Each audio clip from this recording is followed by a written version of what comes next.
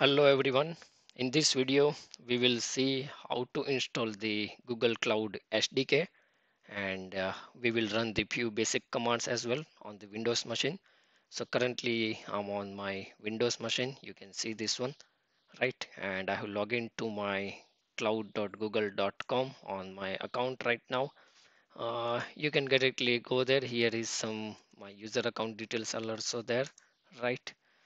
So SDK, so software developer kit we can say, and it is specifically for the developers, and sometimes as a cloud admin you will also need that, you will also require that one.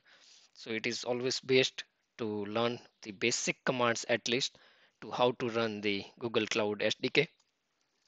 So on the Windows machine, like if you want to go, so here this particular URL, you have to go there. Otherwise, you can just directly search on the Google as well, like the Google Cloud SDK, G Cloud SDK. So here a few options are there. This is for Linux, for Ubuntu, for Red Hat, for Mac OS, and for the Windows. So as per your operating system, you can choose any of these options, but as currently I'm working on the Windows right now, so I'm just going to that. Once you will click on this button, so I have already installed the Google SDK installer. So once you will just click on this, it will automatically start the downloading and you will see the button, the Windows something like this, and you just have to click on the next button. Cloud SDK requires Python supported version or Python 3. So that is also it is required. So if you don't have the Python, then also you should have to run the Python at least, right? Your operating system must be able to run one of these supported Python version in order to Cloud SDK to run, right? So it should be supported. Now here the installer installed all necessary dependency, including the needed Python version as well. So that is the good part actually. If you don't have the Python, yes, it will do because I had already the Python. So I didn't notice about this step, but good to recording this video. I currently can see this particular step, and while Cloud SDK currently installed and manages Python 3s by default, you can use an existing Python installation if necessary by unchecking the option. Okay, got it. Once you will click on, so you just have to run the select, check or uncheck these particular options as per your need. You want the desktop support, you want into the start menu or not, and you want to start the Google Cloud Shell after finish this.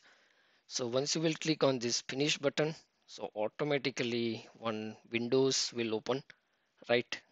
Something like this, and here are already I have installed, so let me just show you that how it will be looks like, right? Let me do the full screen. Welcome to this command line will take you to the configuration G Cloud. Your current configuration has been set to default, right? And then after it is checking the network connection, then it will ask like you must log in to continue, would you like to log in?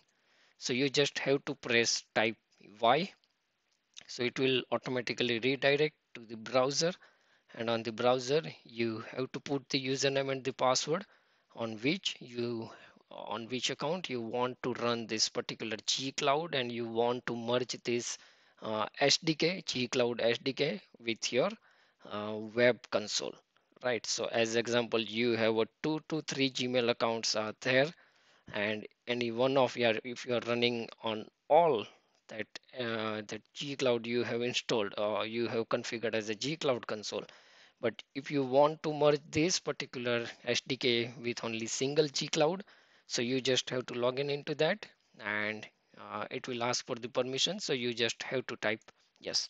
So I have currently logged in with my dj.multicloud@gmail.com, right? And then it will ask for the, it will check for the project, like if you have created few projects in the past, then it will show the list if you have created by using the console, and by default there is few one project is there, so this is the list. If you want to create a new project from this CLI, then you can choose the option number 2. So I don't want to create the new project from here, so I have just selected the option 1 and has been set to construct cubic, right? Do you want to configure default compute region and zone? If you want to do, you can just type yes.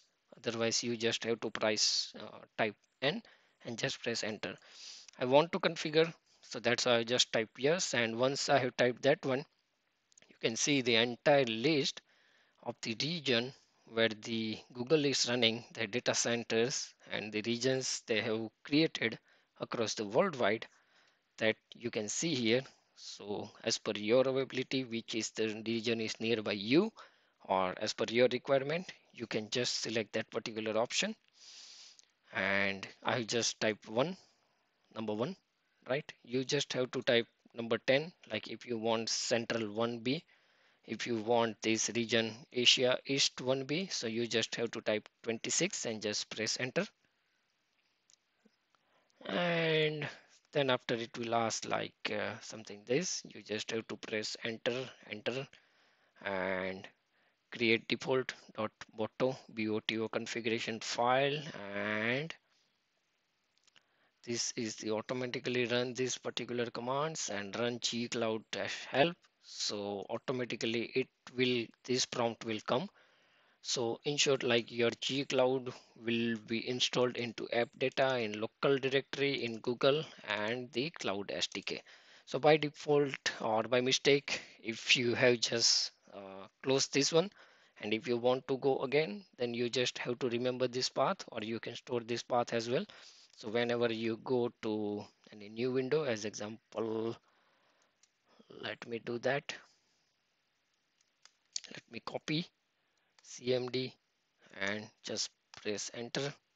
Sorry, I have to type cd command.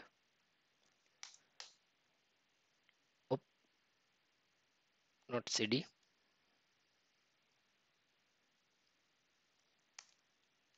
Okay, understood. No, okay. This is the mistake actually. I have copied this particular bracket as well, so that is not required, right? So you are here, and here let me just go to here, and you can see this is the gcloud command line tool cheat sheet. By using this cheat sheet, there are few commands are there for the personalization, for the credential related, for the project, IAM, GKE, Kubernetes engine, for the virtual machine. So there are multiple commands are there. Let's run few of them only, like gcloud version, gcloud info, that type of commands you can directly run from here. Like if you will just press CLO,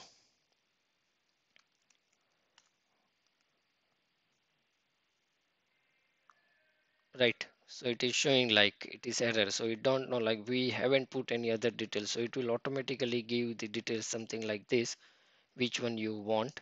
Then after, if you need any help for gcloud, then just type something like this, gcloud dash dash help, right? If you will, by default, by mistake, sorry, gcloud, if you have just entered any wrong command, then it will also show the commands related to it. So if I type just version, so I can see the version as well, right?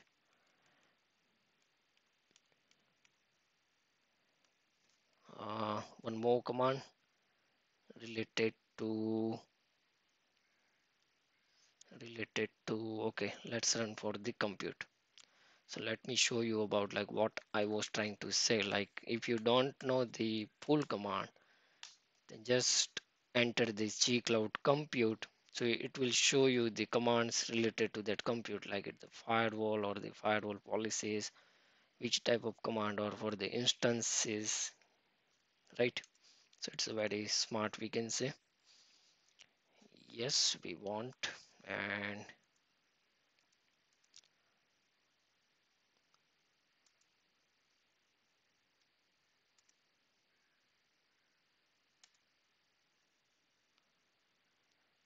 okay, G Cloud region. I have just entered into the different window. Yes, so maybe you meant, yes, this is what I want to show you guys. So I have just entered the command G Cloud region, but there is no command start with G Cloud region. So it is like maybe you meant it is something like Google, but CLI Google. Yes, so this is something command related to the region. It will show wherever the region word is in use. Okay. So yes, just do use this CLI cheat sheet and install this Google SDK. Basic commands know about the how Google will work, and maybe it will helpful to you in future. Definitely, it will helpful to you in the future. Thank you for watching this video. Have a good day.